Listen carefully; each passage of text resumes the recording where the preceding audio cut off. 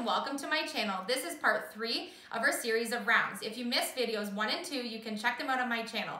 During this video, I'm going to show you how you can make shiplap and herringbone circles. Creating a shiplap circle is actually very simple, and the best thing about it is that it can be made with scraps, and you can make it in any color combination and diameter that you wish. To create my shiplap circle, I'm going to use 1x3s and 1x2s. You could also use 1x4s, even 1x5s. You can use whatever width of wood you want and create your own pattern of where you want your slats to be. So I'm just going to put mine where I want them, and then I'm going to push them together.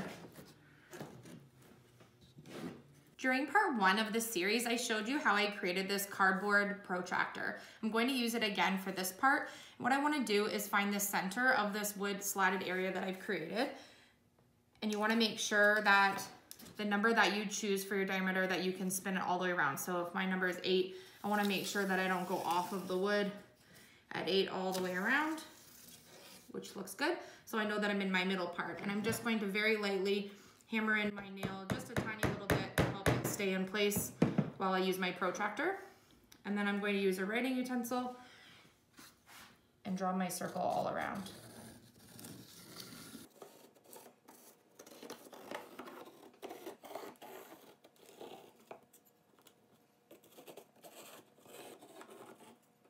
Now I have a beautifully round 16-inch wide circle, and I'm going to take each of the slats that I've drawn on with my pencil lines to my scroll saw and cut out along all of the lines I created. I'm going to start from the top and work my way to the bottom, replacing them after I cut each one so that I know exactly where they go.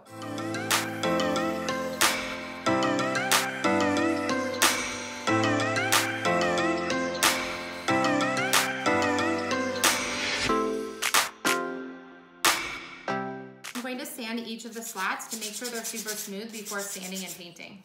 Now that my circle is completely sanded, I'm going to do the fun part of the project, which is getting to design what each of the slats are going to be.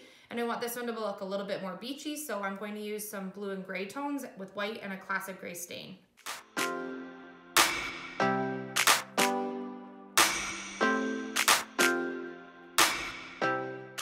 Once these are dry, I'm going to flip them over, paint the back sides and the edges. I'm going to be heavily distressing this circle because I want it to look really beachy. And so what I'm going to do is I'm going to dry brush with a little bit of white paint on some of my colored slats and then distress really, really heavily.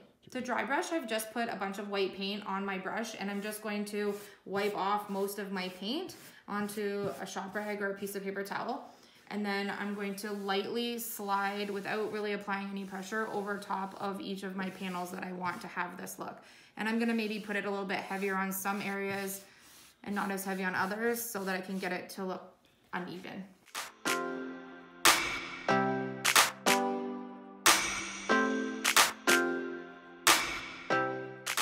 Next step is that I'm going to heavily distress my round. Now that my circle is complete and I'm all done distressing, I'm going to push it all together. And I like the beachy reclaimed wood look that I've given it. I don't want to use a piece of paper underneath because I'm going to be wood gluing it together and I don't want it to stick at the end. So I'm using a piece of parchment paper or even wax paper would work to put underneath your work surface. I'm going to use my Gorilla Glue to put this together. You could also use a Kreg jig. If you were going to make this into a tray, I would suggest that method, but just as a decor piece, wood glue holds perfectly fine.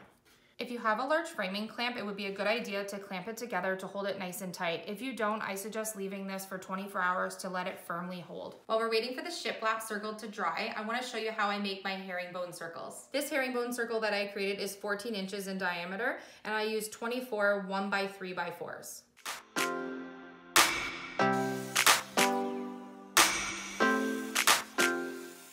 So now I have 24 perfectly cut spaces, and I'm going to start designing my circle. To create the herringbone pattern, you need to line your spaces so that you have one at an angle and then one going up the other way, kind of like you're making a zigzag.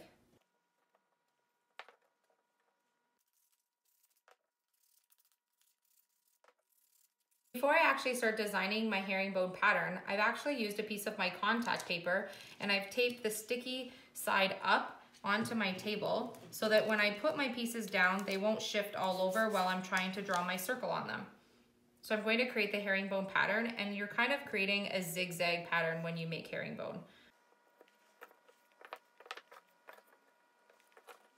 Now that my herringbone pattern is all laid out, I actually ended up using 25 1x2x4s. If your circumference of your circle is larger, you're going to need more rectangles. Now I want to make sure that I start from the center point of my design, and I'm going to use my number 7 on my cardboard homemade protractor, and I'm going to draw my circle all the way around.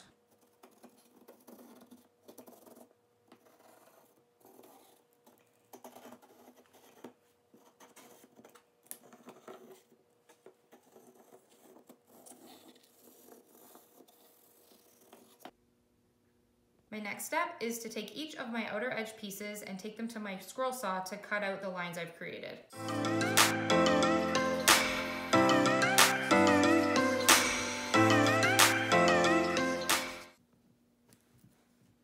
So the next part gets a little tiny bit tricky, but you want to make sure that you stain the entire surface, front, back, and sides, and take out each individual piece, because if you don't do this and you just rub stain on this once it's glued together, you're gonna get goopy, yucky stain all stuck in between. So it gives it a really finished, polished look when you take out each individual piece, stain it, and then put it back in together to be glued.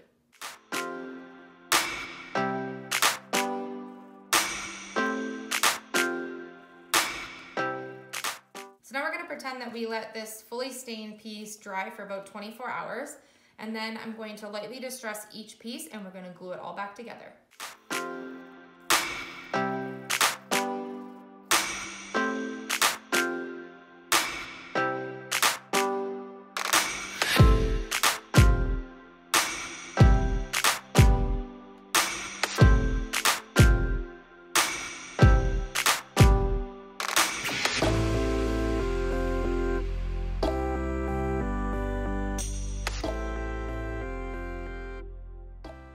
I'm gonna let this sit overnight, and then we'll be able to lift it straight up off my contact paper and it won't have gotten stuck. Leave a comment down below on which one you like better, the classic gray or the walnut stain. I hope this video inspires you to make your own shiplap and herringbone rounds. Thank you so much for watching this 3-part series. I've had so much fun making this series for you that I've decided to make a 4th bonus video. During my bonus video, I'm going to show you how you can bring your rounds to life. Comment down below which was your favorite style of rounds in this series. Don't forget to hit that notification bell and subscribe to my channel.